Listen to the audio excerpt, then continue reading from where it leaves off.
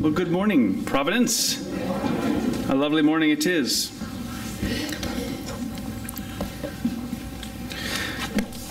Conflict is just a normal part of life, unfortunately, and I think it is just the simple repercussions of free will.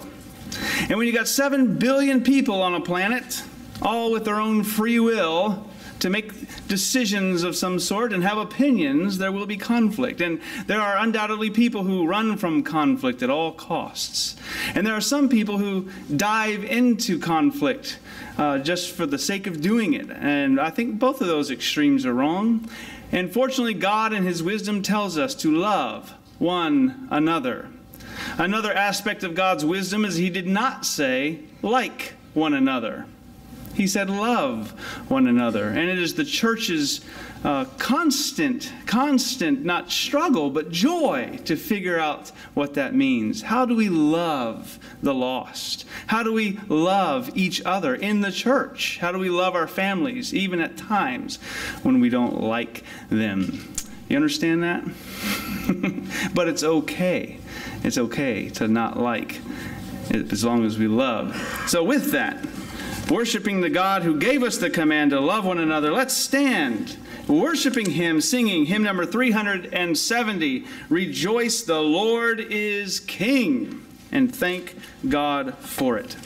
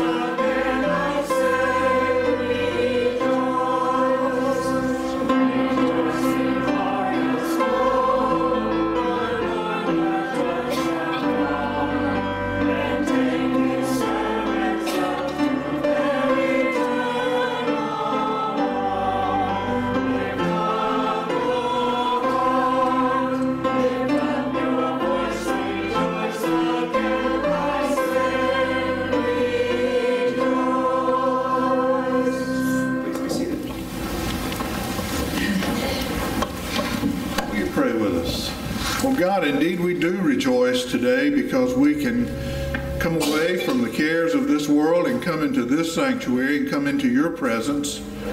Lord, we know that we do not need to come into a sanctuary because we live in a day when God is with us through and by the grace of Jesus Christ in all ways, all times, and in all places.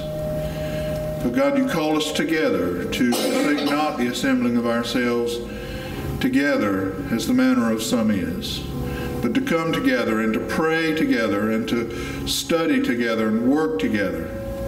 Lord, we just thank you for that opportunity in this place to do that. We thank you, oh God, that you have given us a country where we can choose and make the choice to do that and freely and openly worship you in this place. So, oh God, today we pray that you would forgive us of all of those things that stand between us and you and us and each other, all of those things that would keep us from being at the altar of God to worship today and to praise you and to acclaim you as Lord of Lords, King of Kings, and Lord of Lords. Lord, we just pray that you'll speak to our hearts now in this hour of worship, that you'll convict us of our wrongdoings, that you'll encourage us to do those things that you call us to do. And Lord, speak to us through and by your word, and we pray this in Jesus' name and for his sake. Amen. Well, again, good morning. We're glad you're here this morning on this warm June Sunday, and we welcome you to worship, and particularly those of you who visit with us. If you are a visitor today, we want you to know that you're not just a visitor, but you're our warmly welcome guest, and we're glad that you're here today and that you're worshiping with us. Some are worshiping, some are down visiting family, and others who are worshiping with us, and we're glad that you're here. If this is the first time you've been, or the first time in a long time, if you would just look there in the pew pocket in front of you and complete a visitor's card, that will help us remember your visit and respond to it, and drop that in the offering plate as it goes by. And again, we are glad that you're here today. And to our internet friends who will visit us this week by internet, we just appreciate you and thank you for being with us as well, and our prayers are with you as well, and we welcome you today. And again, if you have not had an opportunity to greet and meet everybody this morning during our fellowship time, this is a good opportunity to do that, and we would encourage you to do that as Brother Sean comes to lead us in our fellowship hymn. Let us stand and sing, "There is no name so sweet on earth."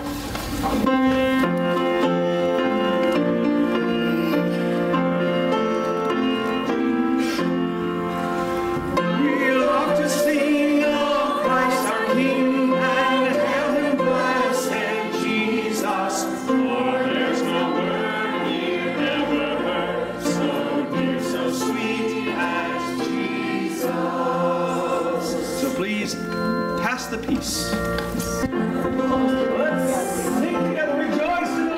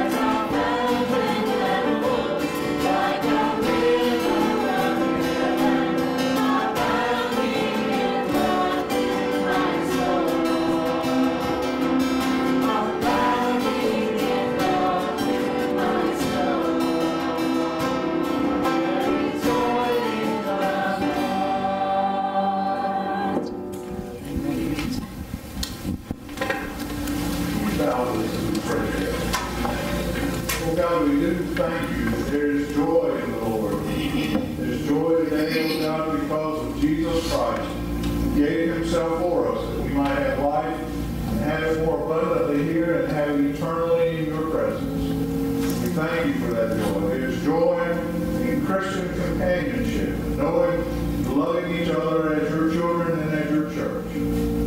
Lord, you just seek to have us live in the midst of that joy, even in the difficult times of our lives, in all seasons, all times, and in all ways. Lord, we just thank you for that. We thank you for this day of worship and the opportunity to do that. We continue, Lord, to pray and to seek for you for healing for those for whom we know to pray and others for whom we do not. Lord, there's so many issues that we bring to you in prayer today, so many needs that we know of, and we bring those and submit them and lay them before you, O God, and pray your healing power upon them. Lord, for some who still grieve the loss of loved ones and who seek every day to put the pieces of those of life back together and deal with that grief, Lord, we just pray for your comfort and your grace.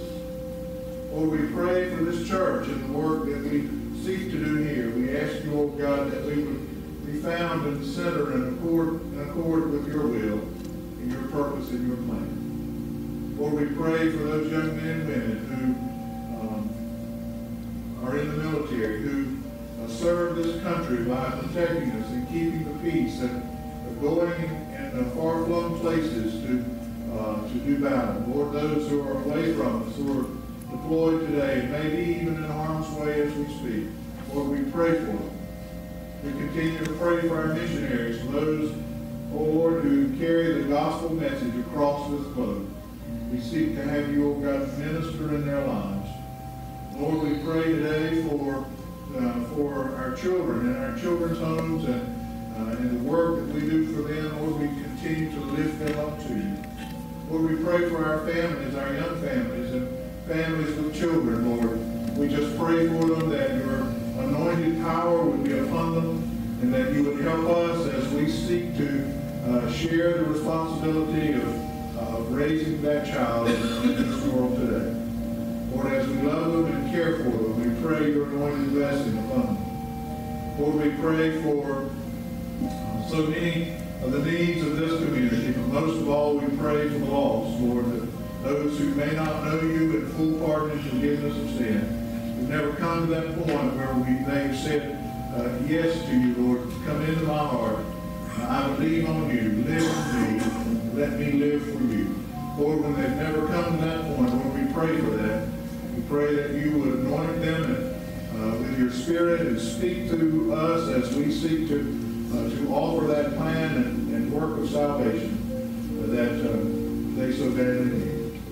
Lord, again, we pray for this service and our time that's here together. For each one that's come today, Lord, we just thank you for them, and we pray that you would meet that need that's in that life today, as only you can do in accordance with your will. Lord, we give all of this and thank you in Jesus' name and for his sake. Amen. As our praise team comes down, just a few things that maybe need to come to our announcement, our attention. Announcements that need to come to our attention.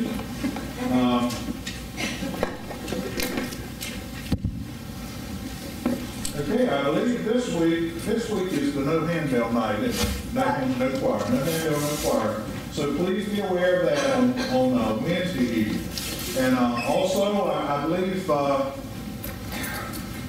don't see Miss Barbara here this morning, but I was thinking that they were going to meet at the front today. Oh, there she is. I've been looking at Miss Lorraine and Aaron all morning and missed you completely. There you are. Miss B is here this morning, so she has waved her hand. She's going to meet with the FWA girls immediately after service. So if you would meet right at the front, I think the choir knows their job this morning to meet just a few moments. So. And as well, the VBS announcements for the week, and the other children's announcements. And then next Sunday night, I want to be sure that you know that Fletcher Stubbs and his wife Leah are going to be here in concert. And there just promises to be a whole lot of things good going on that night. And Fletcher and Leah have been friends for a long time. They have been active in Richlands First Baptist Church, and Leah is still the organist there, and just wonderful people. So we encourage you to be here next Sunday evening to share with them. Also, we have the assistance, the needs assistance sheets available to you. If you know someone in the area who has needs or needs assistance, we have the organizations that perhaps can help them and the phone numbers for those, and you can get those at the church office as well. Any other announcements that need to come to our attention? I just wanted to add, Yes, ladies, don't let the announcement scare you. The word assignment, it's not going to be that hard. So don't let that scare you and keep you from using it. Yes. In other words, you're not going to assign them 16 algebra problems at the end of the book. Yes. Okay, good. Brother Sean, I think we're ready. Let's continue our worship with our offertory hymn, Since Jesus Came Into My Heart, number 503.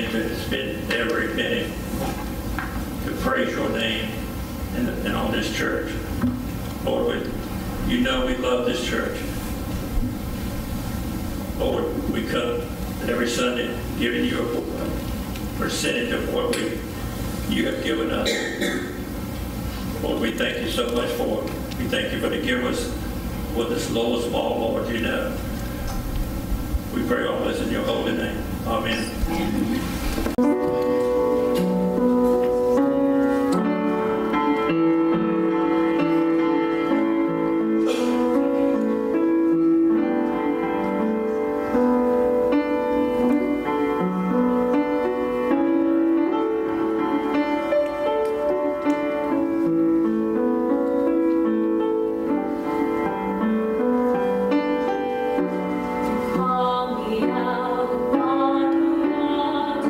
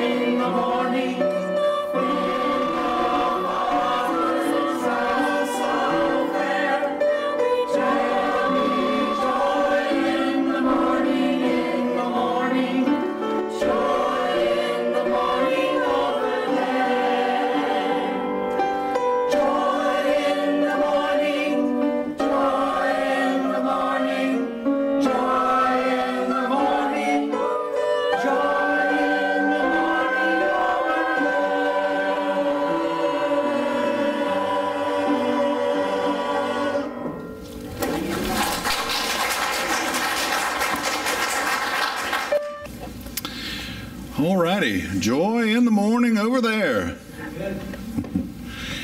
We're delighted that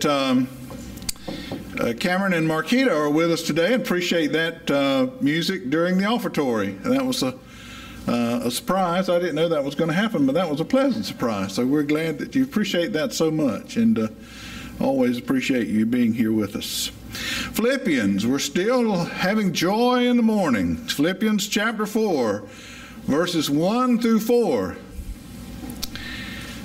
Today we're going to fuss and fight and have joy right in the middle of it. Some of you look at me like, oh, how's that going to happen? Well, we're going to see. Philippians chapter 4, verses 1 through 4. Therefore, my brothers, you whom I love and long for, my joy and crown, that is how you should stand firm in the Lord, dear friends. I plead with Euodia and I plead with Syntyche to agree with each other in the Lord. Yes, and I ask your loyal yokefellow, help these women who have contended at my side and in the cause of the gospel, along with Clement and the rest of my fellow workers whose names are in the book of life. Rejoice in the Lord always. I will say it again, rejoice. Let your gentleness be evident to all. The Lord is near. Will you pray with me? Lord, we just thank you for this scripture. We thank you for the old apostle who, so inspired by your Spirit, wrote these words so long ago. We thank you for the message that they give us. Lord, speak to our hearts afresh and new in these moments. We pray through and by the power of your Spirit. In Jesus' name, amen. Doyle Young, who a number of years ago wrote a book called New Life for Your Church, tells this story in his book. He says that in the late 1800s, there were just two deacons. Now, we can kind of sympathize with that because we don't have the full 7 at this moment, but we have what we have. But this little Baptist church had 2 deacons, little church in Mayfield County, Kentucky. And one Sunday, one of the deacons, feeling ever so needful to do something for the pastor, came in and put a small wooden peg on the back wall by the door so that the minister could hang his hat up when he came in. Well, when the other deacon discovered that the peg had been hung, he was outraged because he had not been consulted about this project. And before long, a fight broke out between the 2 deacons. The church got involved in it. There was a split in the church, and one group went one way and one group went the other.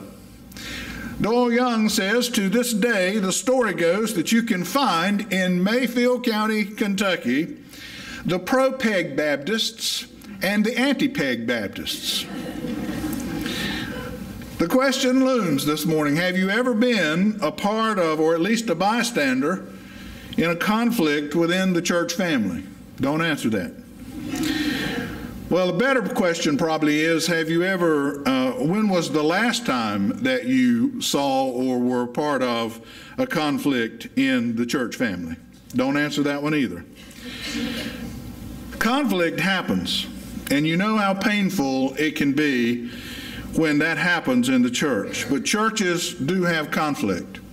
It gets away from them sometimes. It splits churches. Friends divide and separate out from each other.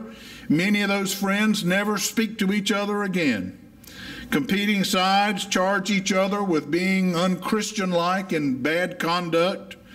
And there are reasons that churches go through all of this kind of turmoil. But it's never a good situation when it's left unchecked, when something isn't dealt with, and when it goes a long time without something having been done. But sometimes the issues are important and involve spiritual soundness in the church, and sometimes it's necessary to have a certain amount of conflict in the church, but not conflict that's dealt with improperly, not conflict that's left unchecked in the church. And most of the time, Conflict, turmoil is over petty, insignificant issues. Sometimes we get into conflicts about heavy theological issues that we should come to agree upon. But most often, it's about issues that should simply resolve themselves or shouldn't have come up at all. And many churches have split over issues such as choosing the right hymn book for the congregation, or choosing the right color of carpet for the congregation, or choosing the right picture to go behind the baptistry in the congregation. And church conflicts bring about scars and wounds in the body of Christ. And in the process, our reputation goes right down the tubes. It becomes stained in the community. And this is important to know this, because Jesus himself, and John writes in chapter 13, verse 35, Jesus taught his disciples there that they ought to be known by their love for each other. Jesus says, by this everyone will know that you are my disciples if you love one another. Well, in the great Sermon on the Mount, Jesus talks about there in chapter 5, as he teaches that sermon on the hillside at Galilee. And he told his listeners there that if you go to the altar, if you bring your offering to the altar and you remember that you have something against somebody, that you ought to lay your offering down at the altar and go to that person against whom you've got something and get it straight, or who may have something against you, and get that straightened out, and then be reconciled to your brother, and then come back and offer your offering. Because Jesus knew that we do not have the capacity to truly worship him, truly worship God, when we are at odds with our brothers and sisters. Even in his high priestly prayer, when Jesus knelt in the garden at Gethsemane, when he bowed on his knees and he faced his heavenly Father, and he prayed that beautiful prayer for you and me, Father, not only those that I have now, but those who will yet come to me. That includes you and me if you're a child of God today. And Jesus prayed there earnestly on the night before he died. This was a matter of consideration in his heart, that they might be one. So it would appear from the scriptures that God wants his children to get along. From the story that's before us today in the scripture, Paul gives us some principles on how we might do that, how we might maintain our joy in the midst of conflict. That you and I might have our disagreements, that we bring them in check. We pray together over them. We live with them together in the presence of the Holy Spirit. And while we do that, we come to a common ground of grace for each other, and in the midst of that, have joy. The first thing I think that we need to know from this scripture this morning is that conflict comes to good churches just like they come to unhealthy churches. Even in good churches, you'll find brothers and sisters who have differences with each other. And such was the case, no less, at the church here at Philippi. Paul begins by telling the church here at Philippi that they are his joy and his crown. You are something to me, church at Philippi. He literally views these Christians as a reward. They are trophies of grace, as Paul would consider them. Not because Paul was proud of himself for what he had done, but these were tangible signs of Paul's efforts that he strove for so diligently on this earth while he was here. Things that he could lay before the Father's feet one day. And these folks at Philippi were tangible symbols of Paul's spiritual work here on this earth. Paul loved that church at Philippi. He was proud of those people, not in a sinful kind of way, but he was proud of their work. He was pleased with how good they had done and what a great church they had become and how loving they were to each other. But even in the best of times, all of a sudden, there's a problem. We've been preaching along about joy and things have been going well, and all of a sudden we kind of hit a wall this morning. There are thorns in Paul's crown, and that thorn is a disagreement between the brothers and the sisters there at Philippi. Even as saved members of the body of Christ, personalities are still going to clash. We're still going to get our feelings hurt, and there are times when we're still going to be overwhelmed with our lives and all the things that come to us that aren't easy. People still disappoint us in this life, and we have different approaches. There are things that I would come at differently than you do. There are things this morning, believe it or not, that I believe that you don't probably believe. There are things that you believe that I don't probably believe. We are not going to agree as long as we live in this world on every issue of theology. We disagree on some things. But the real problem comes when we get a loss of perspective, when we lose the perspective of who we are and what we're here for and what our job is and whose children we are. A story is told that one day a father took his son and one of his son's friends, and they went on a fishing trip. And they got to the campsite, and it seemed like everything was perfect. It was just going to be a perfect camping trip. The weather was warm, but it wasn't too hot. The lake was calm, and they had a great campsite right on the edge of the lake. They raised their tent, they cooked their supper, they built a campfire, and they cooked their supper, and they went to bed that night, anticipating a great day of fishing the next day. When they woke up the next morning and unzipped the tent and stuck their heads out, a cold front had moved in through the night, and it was in the low 40s, and there was a stiff, hard, cold wind blowing outside. One of those that, as my mother used to say, would cut right through you. Well, they decided to stay in their tent most of the day that day and occupy themselves with telling stories and playing little games and things and just making the best of the situation with one another. Well, they got through that day and they went to bed that night anticipating that the next day was going to get better. And so they got up the next morning thinking maybe this will be a better day. They unzipped the tent and stuck their head out. Not only was that same cold, stiff, hard wind blowing, but now it was raining. It had just begun to rain over the nighttime. And once again, they spent the day, rainy and cold and windy, trying to wait this out, thinking that maybe the next day would be better. But by the end of the day, everyone was on edge and angry at one another. So finally, the next morning, no change in the weather, they decided to pack up and go home. I think the moral of that story could be this.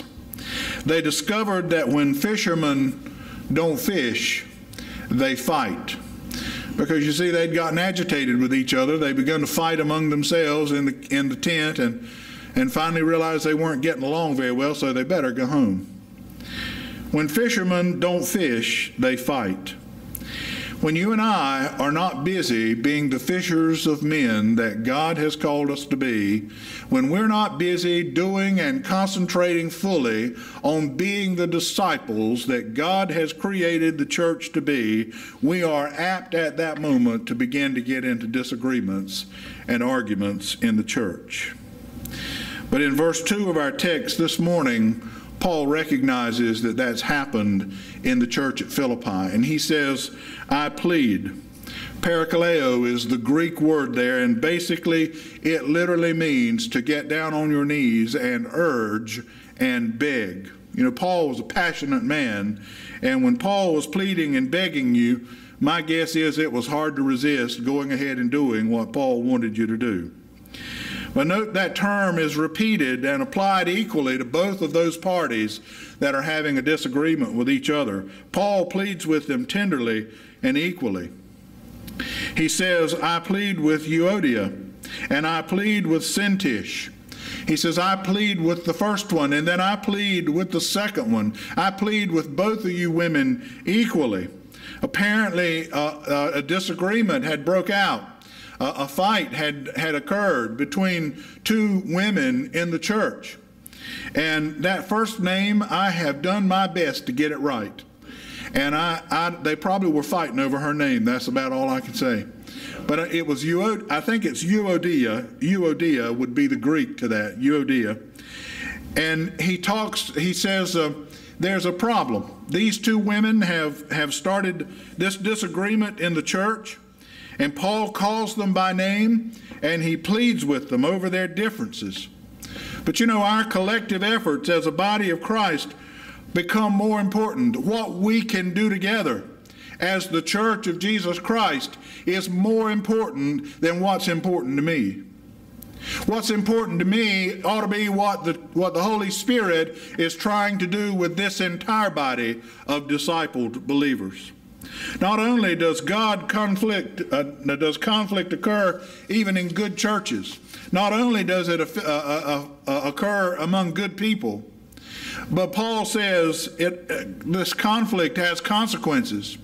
Secondly, there are things that happen in the church that destroy and disturb the order of what the Holy Spirit is trying to do. These are two women who both are committed Christians. They're good women. They've worked side by side with Paul. I get the picture from this verse where Paul says, I plead with Euodia and I plead with Syntyche to agree with each other in the Lord. And I ask you, loyal yoke fella, help these women. Women, Paul says, who have contended. He doesn't just say they've worked at my side, they've done a few things at my side, but he says they've contended. That's a strong word. For being involved, for being faithful, for being committed, for being passionate for the cause of Christ. They have contended at my side in the cause of the gospel. These women have been hard-working women through the years. Paul knew these women. He knew their integrity as Christian women. He knew what kind of women they were and how committed they had been to the cause of Christ. And yet now they've had a disagreement. Now, we don't know what they disagreed about, and I don't think it's any accident that Paul doesn't tell us what they disagreed about, because if he had, it would have been like his thorn in the side. We don't know what that thorn in the side was, but we all know what a thorn in the side is. We all have them of one sort or the other. We don't know what disagreement was about. If we did, we could say, well, I don't have that disagreement. That doesn't apply to me. Paul left that part out because a disagreement is a disagreement, and he says it does apply. Paul doesn't say who he thinks is right or who he thinks is wrong in this disagreement, but rather he pleads for them to be of the same mind, to agree with each other, he says in verse 2, to agree with each other in the Lord. It will seem that Paul is saying for the Lord's sake, for Christ's sake, for the church's sake, girls, you need to get along with each other. And church, you need to help them to get along with each other. They ought to end this disagreement. It's going to have consequences, and there are things that happen when disagreements go on unchecked and undealt with in the church. When Christians fight, and they continue to fight, several things happen. These women had a problem that's alienating them from the others in the church and the potential to harm the whole fellowship. Because I don't have to stand here this morning, those of you who have experience and many of you who have long time experience as being church members, is that when a conflict arises in the church and it's left unchecked, then all of a sudden I become a part of the pro-peg group and you become part of the anti-peg group. And first thing you know, there's an us and a them in the church. And they can't agree on anything. They can't this, they don't that, they never this, they aren't that. And then they look over at us and they this and they that and them that and those that. And first thing you know, it's throwing back and forth, one against the other. Well, that's what happens when these are left unchecked, and Paul knew that. There are two sides to every story, and Paul said, you need to get to the bottom of these sides. When a fight happens in the church and it's left unchecked, it harms the whole entire church eventually. It's the whole church's ministry that will go down the tubes. And it takes years. It takes years for a church to recover sometimes from this kind of problem. Secondly, it disrupts the unity of the church. Folks, in this day and age when the church, not this church so much, but when the church of Jesus Christ is under attack on every side, when the church of Jesus Christ when people come against the church, when we faced Islam right here in our own community, when we face other contemporary religions right here in our own community that come against Christianity today, we can't afford to fight among ourselves. We don't have the time or the energy to fight among ourselves. We need to be defending the cross of Jesus Christ. And third, fighting is a bad testimony to a lost world. I can't stand here this morning and tell you that we're not going to have our conflicts within the church. But it's our job, just like Paul pled with the church at Philippi, it's our job to get with it and to get busy and resolve that conflict and to come to a win-win situation, to love each other in Christian brotherly and sisterly love and move on with that before it gets outside of the doors, because when it gets outside of the doors, it's out there now. It's like my father used to say, it's like feathers out of the pillow in the wind, and you'll never get them all back in. And the media has a heyday with it. The media loves it when the church fights among itself. The world has a field day. Paul maintains that Christians ought to be able to resolve their conflicts without having to parade their dirty laundry out in public before an unbelieving world. And the third and final thing that I think Paul is telling us here is that sometimes you need help resolving a conflict. The scripture is full of that, where you don't try to do this on your own oftentimes. There's, of course, the underlying assumption that both of these women want to work things out, that they love each other, that they've probably been a part of the women's organization together, that they have been faithful stewards in the church together. But Paul says to the folks at Philippi, he says, folks, help these women. Come together with these women and try to help them resolve this conflict, or it's going to tear your church apart at Philippi. Paul called on an individual here. He calls on, in verse 3, you'll see there, he calls him loyal yokefellow. Yes, and I ask you, loyal yokefellow, help these women who have contended at my side. Now, we don't know exactly if he's calling on an individual there. That word, loyal yokefellow, in the original Greek was sysgus. I'll get that word in a minute. In the original Greek was sysgus, and it was a capitalized word. So it may very well have been a person's name. But you know, in those days, they named people for their responsibilities and the work that they did and their personalities. A name meant something to an individual in those days. So sysgus, capitalized in the ancient Greek, meant loyal yokefellow. That is one who would come between these two women, or come to these two women, and basically mediate this conflict and try to heal this conflict between these two women. And Paul is calling upon this person to be the mediator for this conflict and help restore the unity there at Philippi. He's reminded not to lose sight of who these women are. Paul says to this yokefellow and to those others, he says, these have been great women in the church. I named them right along with Clement and some of the others. He says in verse 3, he goes on to say, along with Clement and the rest of my fellow workers whose names are in the book of life. These are not lost people. These are God's people in Christ Jesus there at Philippi. Well, the clearest example, I think, of a third-party mediation, and you say, well, how do we mediate? Well, you know, Jesus left us a wonderful example of that in Matthew chapter 18. Jesus says these words. He says, if your brother or sister sins, go and point out their fault just between the two of you. Just between the two of you. You know what that means? That means that you don't talk to everybody in the neighborhood about it and then go to them. It doesn't mean that you go to them and then go talk to everybody in the neighborhood about it. Doesn't mean either one of those. It says very clearly, go and point out their fault just between the two of you. How in the world can you trust somebody that won't keep it just between the two of you? And you know they're not going to do that. You can't trust them. And you can't trust people who will try to get it out of them either. Because there are people who will maliciously say, well, what did she say? How did she say it? What are they going to do? None of your business. It's between the two of us. Jesus said that. Go and point out their fault just between the two of you. So if you know of a situation like that, don't ask and don't pry and don't pick. Let them alone until they get it resolved. If they listen to you, you have won them over. But if they will not listen, take one or two others along. And these are others who are trusted people, just like you are trusted, so that every matter may be established by the testimony of 2 or 3 witnesses. Now, the truth is that most of us don't want to do this. I don't want to do this.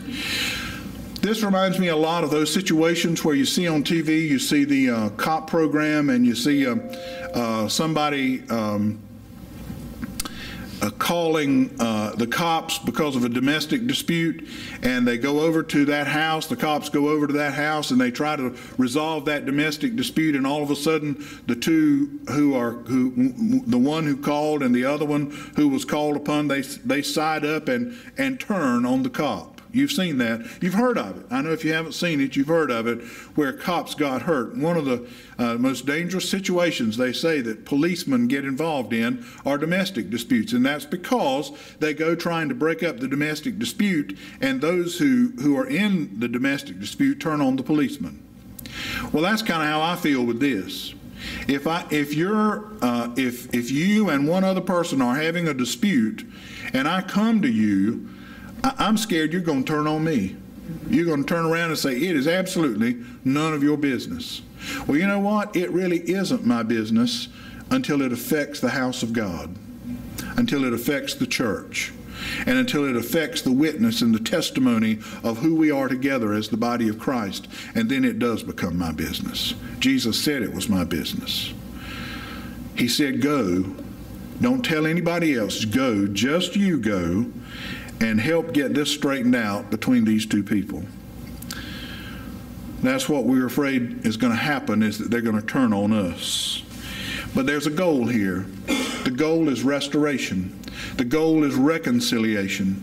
The goal is that we come back together in Christian love. The goal is grace, that we forgive each other, that we come together on common ground, that we have a win-win situation, that we learn that not everything has to be my way and not everything has to be your way.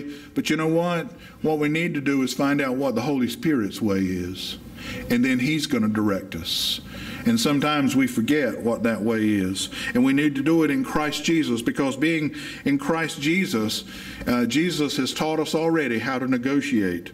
He's taught us already how to practice conflict resolution. And He certainly is the Prince of Peacemaking. You can be sure of that. The church sometimes has conflicts, but differences are going to occur in God's family. But conflict in the church, left unchecked and undealt with, is always going to destroy our testimony in the community and the world at large. And it's going to disrupt the unity of the church.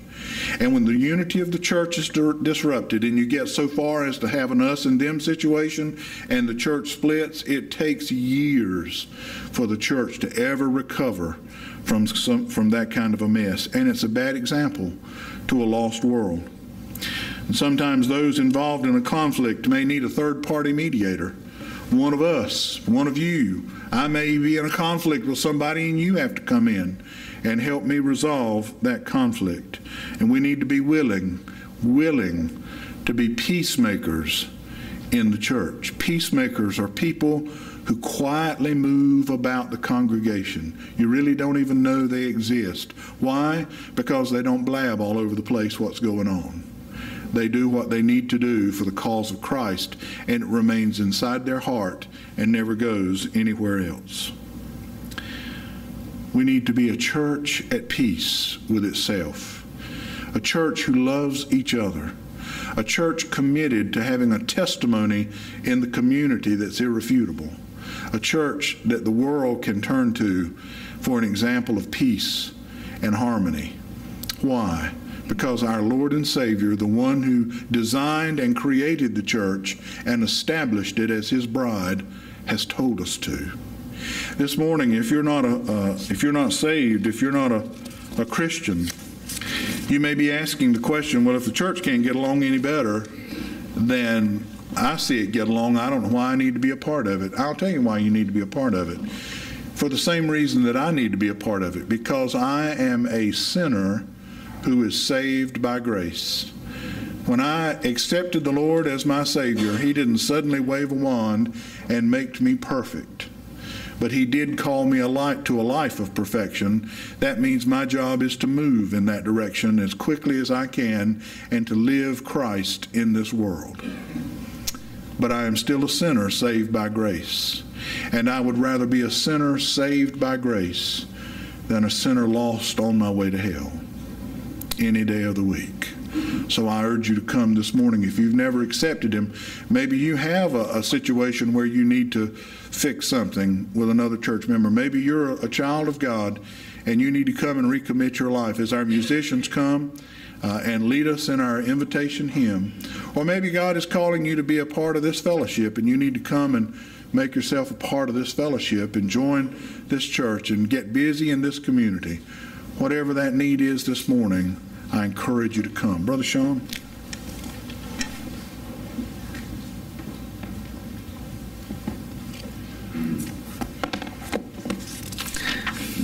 Excellent words. Thank you.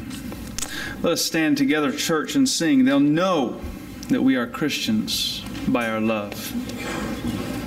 Number 429.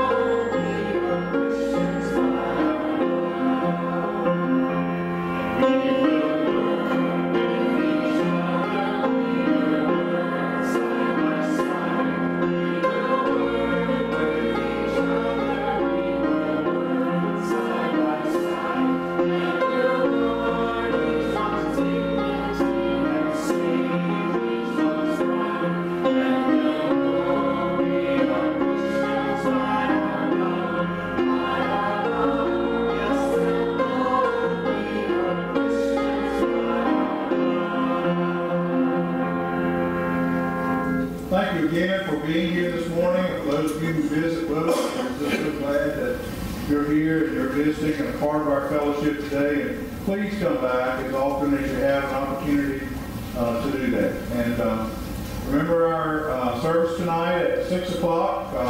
Awana's on summer break, so our things in the back are kind of low-key tonight. But we are here at 6 o'clock and we encourage you to be back with us. If all hearts are clear, I see that Brother Joe, our bishop, has snuck in. And I'm going to ask him to dismiss us. Dear gracious God, we give you thanks and praise today for who you are and for the many blessings that you give to us, for the way that you provide for us and discipline us and help us to be what you need us to be. We're grateful for this church, for the lighthouses that it is in this community, and we pray, Father, that you would continue to grant us your peace and your grace, that we might seek to always be in unity in love for one another, and for those who are outside our church and the community, that they too might know your grace and your mercy and your forgiveness. We thank you for our pastor. We ask, Father, that you would continue to guide him and direct him and lead him as you have called him to be the shepherd of this community. We thank you for other staff members and for all of those who volunteer and serve you in your kingdom through this church. We ask now, Father, that as we go from this place, we would go in the love that we have for you and that you have for us, that others might indeed know that we are Christians by our love and want that love for themselves through Jesus Christ. We give you thanks and praise in his name. Amen. Ladies